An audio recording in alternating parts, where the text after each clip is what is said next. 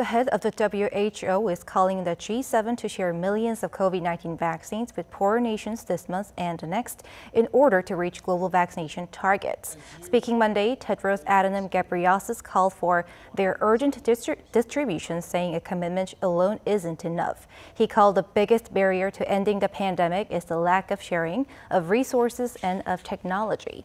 He added that globally there is a true track pandemic, with many countries still having a torrid time, while those with high vaccination rates are lifting restrictions.